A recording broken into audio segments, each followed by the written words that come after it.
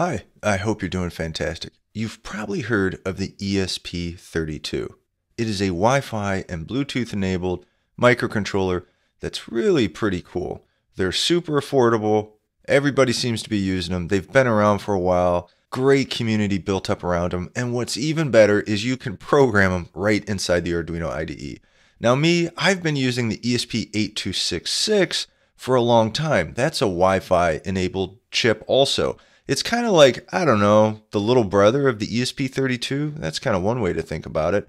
Anyway, what we're going to do in this lesson is walk through getting the Arduino IDE set up for the ESP32. Stay tuned.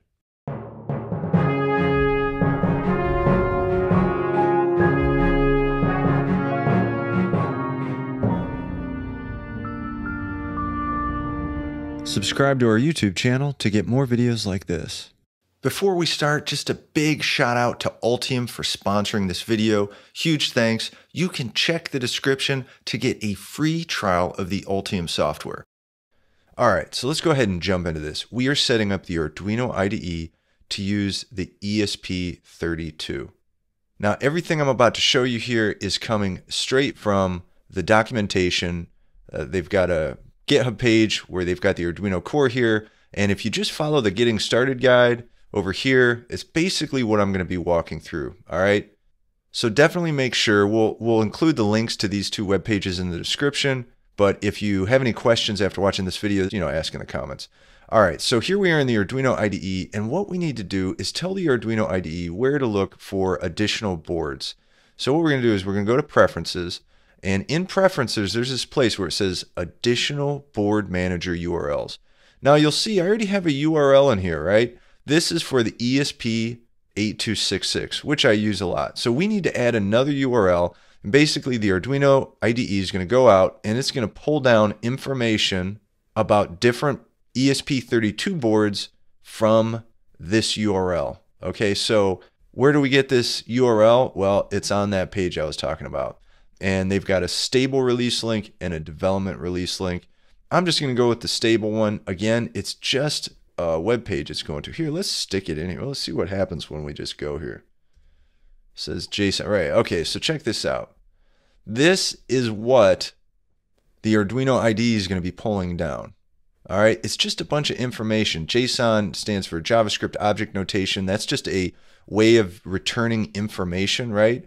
So all this information right here is what the Arduino IDE is going to grab, and it's going to allow it to get the appropriate information so that when you're like in the board manager and you're trying to select a board, it looks right. So, okay.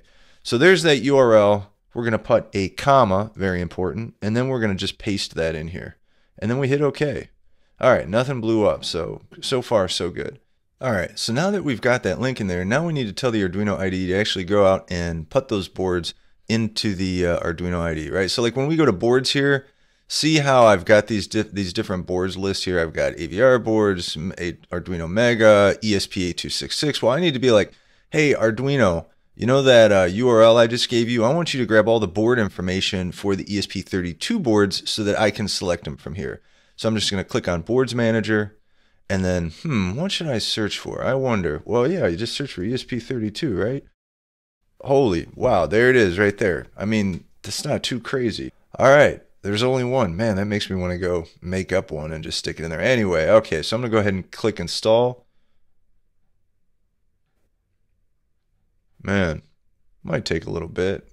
Do you need a printed circuit board design software to move your prototype to the next level? Altium Designer is a great choice for designing PCBs, sharing your design with team members, and even getting your design manufactured. What really kind of blows me away about this software is that even though it's a super powerful tool, at the same time, it's really intuitive to use. They've got helpful video tutorials built right into the software, so you can kickstart your learning process and actually get something made. Right now, you can get a free trial to Altium Designer with our link in the description.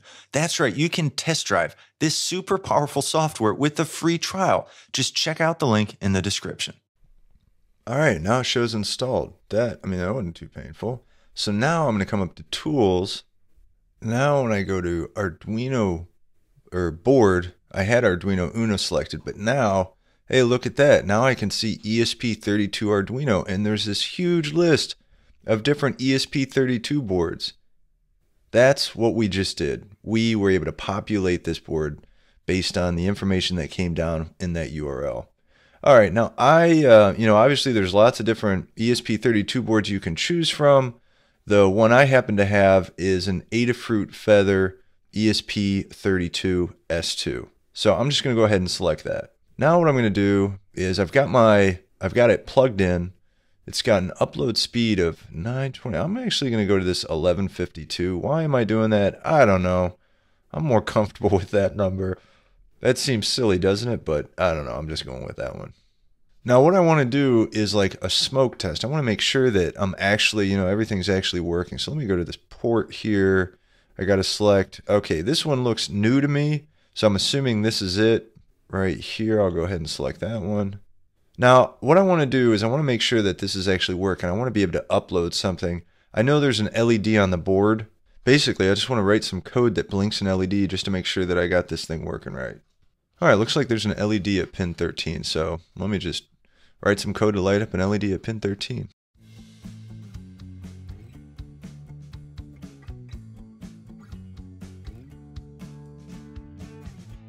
All right, it doesn't get much simpler than that. I'm just setting the mode of that pin at LED 13 as an output, and then I'm just using the digital write function to set digital pin 13 high. That should turn the LED on, and then wait a second, and after that we turn it low, wait a second. So just your classic blink sketch. Let me go ahead and try uploading this, fingers crossed.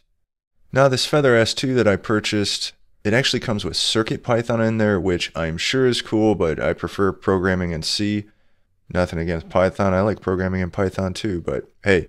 So what you have to do, at least on this Feather S2, if you happen to get one of those, is you hold down the boot button, and then you press reset while you're holding boot, and then you release the reset button, and that prepares the board so that you can actually upload your code to it. So now when I go to Tools, and I go to Port, it shows up as an ESP32-S2 dev module. I select that, and now I can upload my code. So you get this error, but all you got to do is press the reset button, and now my LED is blinking.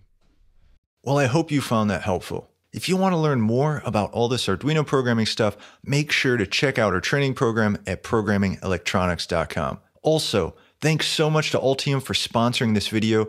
If you want to get a free trial of an amazing PCB design software, check out the description. Use our link, you can get a free trial of Altium Designer.